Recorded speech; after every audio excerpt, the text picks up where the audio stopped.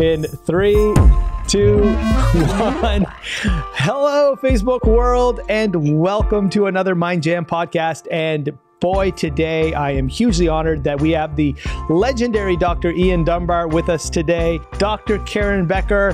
Dr. Dunbar, the training world is a complete different creature to myself. Like I say, we delve in like health and nutrition. There is such emerging science showing how important training and longevity and health and the overall mental well-being. I wanted to ask you, you've been doing this for quite some time. So you've seen a few decades of this shift in behavior training. I mean, I bought this. I'm a huge junkie of all these old magazines now. Spratt. Oh, good Lord. James Spratt. These, like, I have a couple of these from the 1800s. Like, I collect these because I want to know, before the internet, how information was and how nutrition was perceived back in the day. And believe it or not, these manuals also have a section on training. And it's so fascinating to see back then, like in the later part of the 1800s, there's a little section in here that says if your dog jumps, just hold him by his two front paws and step on his back feet to teach him a lesson to not jump on you anymore, which is very effective. How have you knee him in the chest, or flip him over backwards, or, grab him by the cheeks and give him an out, rubbish, silliness. How have you seen that, Dr. Dunbar? How have you seen this transformation from when you started until like right now, like looking through your lens?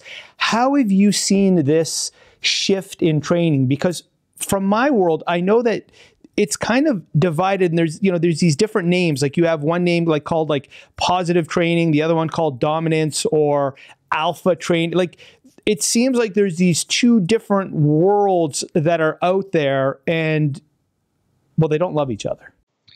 No, it's a lot of training it's very close to a religion. It's a belief. And so you get a lot of emotion. People disagree and they get angry when they disagree rather than talking about facts. And to me, if you're a trainer, then you're changing behavior. And this, of course, is observable and can be quantified. So I tell people, look, first, train the dog. And then let's have proof of training. We test the dog. Then we calculate the speed of training. And then we can discuss how you got there. But what we have at the moment are arguments between people who are using, say, they're still jerking with metal leashes and they're shocking. We have people who only use food and kindness, yet neither of them are training the dog. If you look at these trainers, they either still wearing a bait bag or they've still got a shock collar button in their hand. So my definition of training is that your dog's under verbal control at a distance when distracted without the continued need of any training aid whatsoever. Well, they haven't got there. So I tell them, then you can't discuss training. Until you've trained a dog, then we can have a meaningful discussion. And of course, everyone would say, well, let's get there in the quickest way that's as pleasurable as possible for the dog and the owners. In the 80s and the 90s, I traveled everywhere lecturing about this stuff and doing workshops so people could see it, that you trained 12 puppies off leash, and they learned, and people couldn't believe it. And one by one, they would come to me and they were really upset because they knew what they had done was wrong. Jerking the dog, hitting him, spraying him with vinegar and lemon juice, kicking him, kneeing him. And they just knew this whole sort of inhibitory technique, taking the dog out of the dog, was wrong, but they didn't know an alternative. And now they did. They felt terrible. And so I'd say, look, the past was then, this is now. And then the people using rewards just became, how should I put it, belligerent. And they wouldn't tolerate anyone else. Like, oh, you're jerking, you're a horrible person. It wasn't that, let me show you a better way. And I tried to explain to them, I said, look, you used to do that too. Remember when I met you and we talked in the bar after the conference and I converted you from a leash jerker, who all they did was punish dogs for misbehaving and ignoring all the good stuff, into a puppy trainer that focused on all the good that dogs do and rewarding it, but they had no tolerance for other trainers, and it became a very ugly, toxic place. And this even invaded the boards of the dog training associations. There's a whole lot of discord in the training community.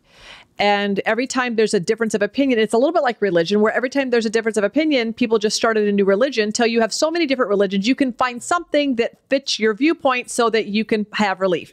And that's kind of happened in the last 50 years with training. There's national training institutions. There's a dozen different organizations that have a dozen different viewpoints and theories and value systems and beliefs, and you can find something to line up with what you believe in.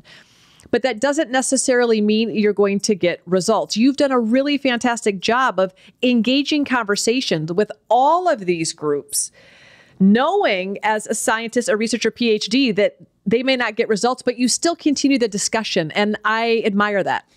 Well, you see, my religion is results. I was trained as a behaviourist, someone who observes and quantifies behaviour. And then I became interested in operant, how you change the behavior. What are they doing? How much are they doing it? Can we change that so it's acceptable? So like clicker training would never become popular if they hadn't got a clicker. And now that has become a religion.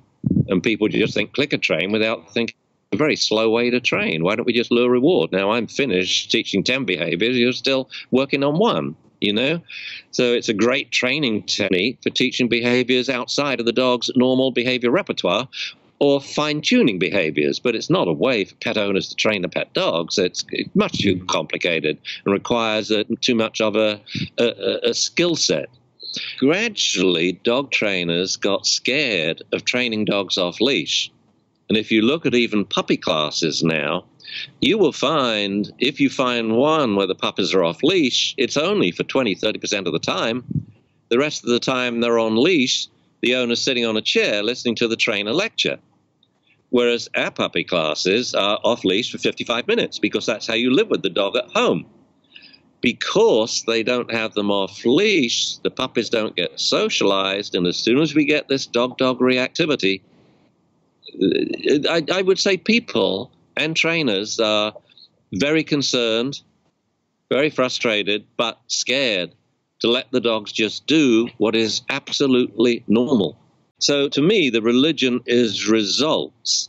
And so I always argue that. I don't even touch on the inhumanity of some aspects of dog training.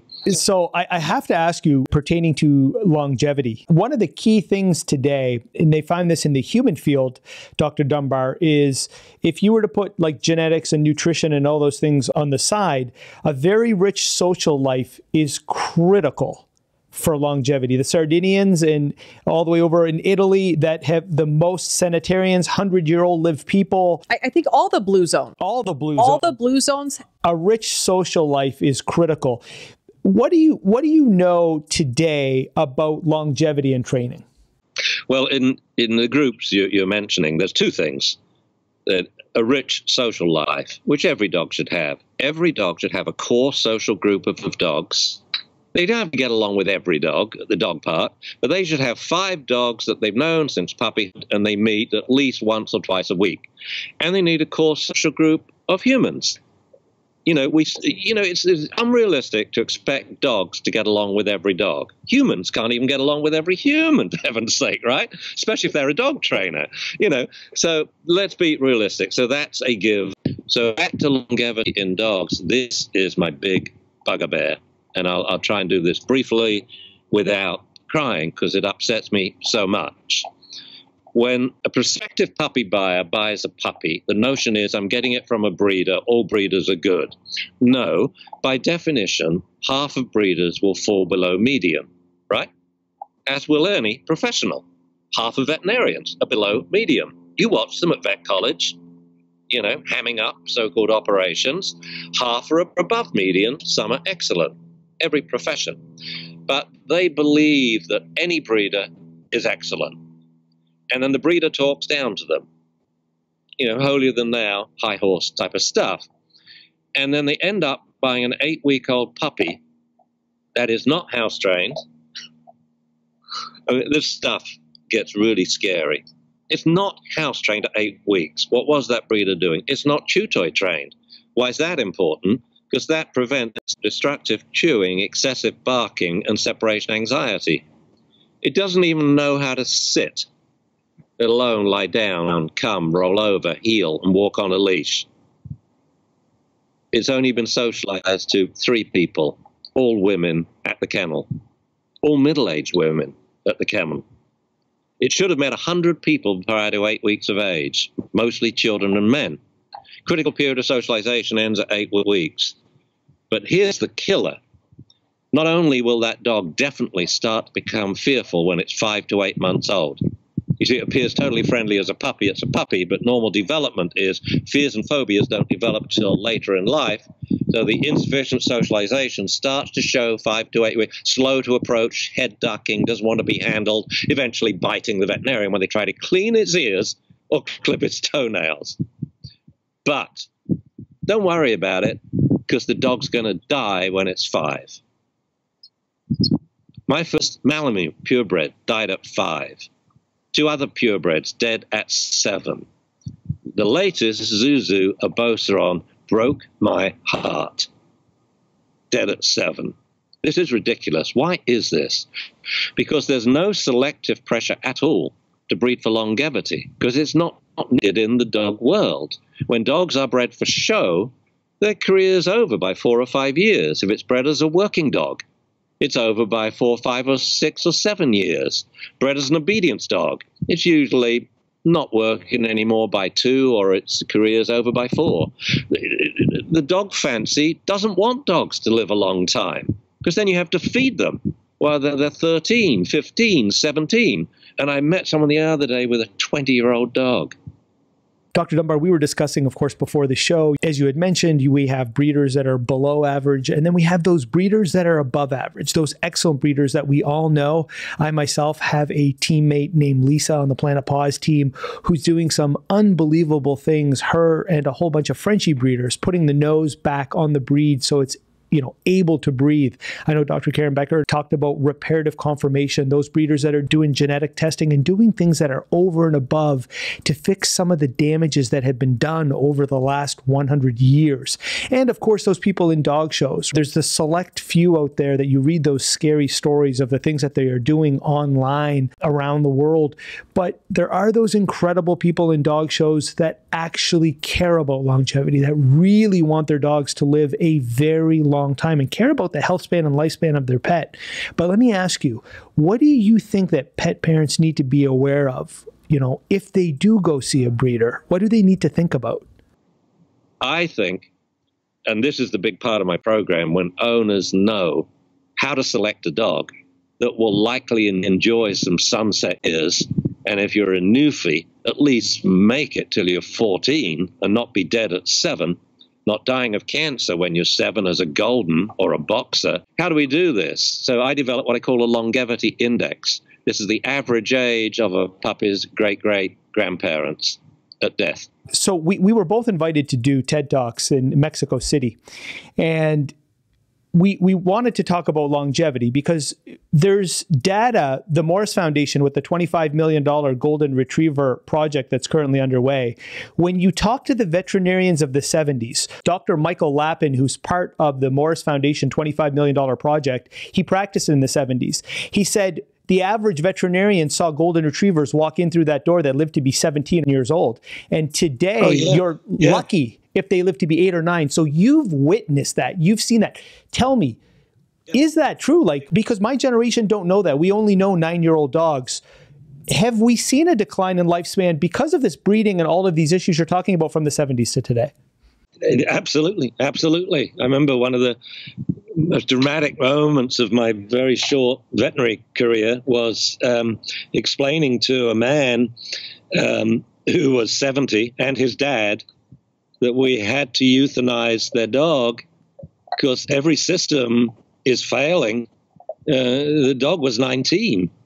But no, dogs lived to it was amazing. Whenever you selectively breed for anything, whether it's work or conformation, everything else goes by the by. And so my simple solution to that is, okay, selectively breed for what you want, but don't breed any male dog unless he's 10. I proposed this to the International Congress of Kennel Clubs in the early 80s. You've got to socialize puppies and don't breed the male dogs when they're 2. In an afternoon, they can sire 100 puppies. Heaven forbid they win Crufts or Westminster or Credit Valley. But heaven forbid a male dog wins a show. He could destroy a breed in one weekend.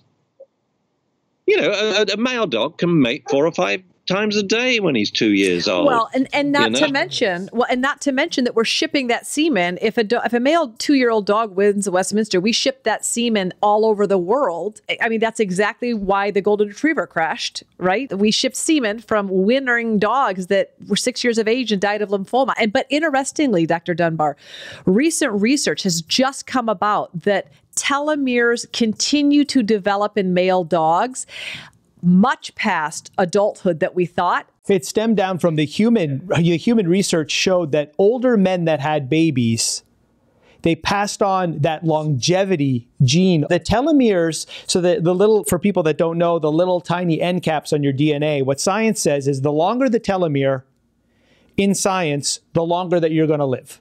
And that when you were young, so for instance, in the dog world, the 2-year-old puppy or the 2-year-old dog, adult dog, whatever you want to consider them, well, he's got short telomeres. And by 3, they're longer. By 4, they get even longer. By 5, they get even longer. And the longer that the telomere becomes, the longer the dog lives. Then that dog breeds and passes down those long telomeres onto his offspring. So you saying that you believe that, you know, that these dogs should start breeding around 10 years old is mind-blowing to me, because it's prefacing what science is saying today. It's validating what science is saying today, that the longer that you wait, you will be passing on longer telomeres onto your offspring, whether human or whether dog. It validates what nature says too.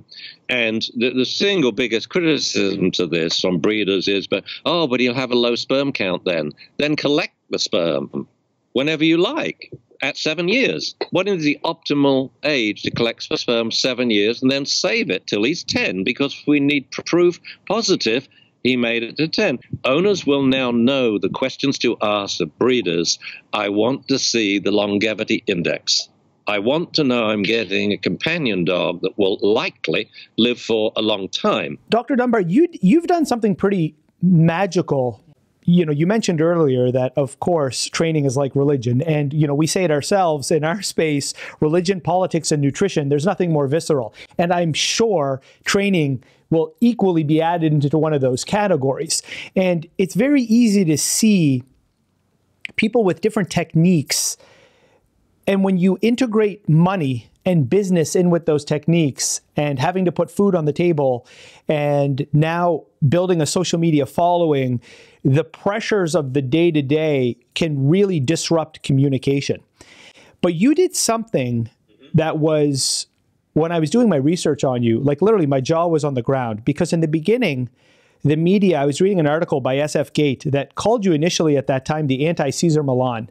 But rather than attacking somebody else on a popular platform with a complete different technique than you did something that I believe that more people in this world need to do, which was you built a bridge between you and somebody else who had a complete different mindset or was on a different planet than you were. There was an olive branch that you put out where Cesar Millan himself brought you into his book and allowed you to say things word for word. Can you talk to me a little bit about that? Because I hope to inspire younger and future generations by what you did, because now with up and coming social media stars in the training world, you're seeing the divide of today, which was the divide of yesterday. And yet here's a veterinarian, a PhD, who builds a bridge. Everything I do with puppies is about people training. All that I've learned from teaching puppies, dogs, a different species, has taught me about people, whether it's raising a child or motivating an employee or what. And I tell people, I tell dog trainers, you know, if you insult, belittle, or demean an owner, then you've lost the opportunity to train their dog. If you insult or demean or say you hate another dog trainer, you've lost the opportunity to educate thousands of dogs. And so when Cesar Millan then came to me, his producer said, we're going to change the nature of the program. And instead, Cesar will be the host interviewing other trainers. Would I be willing to do it? And I thought long and hard, because then people in the dog training world they hated him. They thought he was the devil. And I thought, well, will I trash my street cred, and will I be hated if I do this? And then I talked with the other two members of my triumvirate, my ex-wife and my son, and said, should I do this? And we all agreed, yes. Okay. On the morning it happened, they then said, no, we can't do this. We will be crucified. I said, no. I said, we're going to do it. And I don't work with contracts. I work with a handshake. I will do it. But the next thing was, I knew Cesar was going to interview me, and I knew who was going to ask the question about our difference of opinion. And I thought, well, he's in my house, and I'm English. You're not rude to house guests, But I so strongly disagree with so much that he does, so what do I say?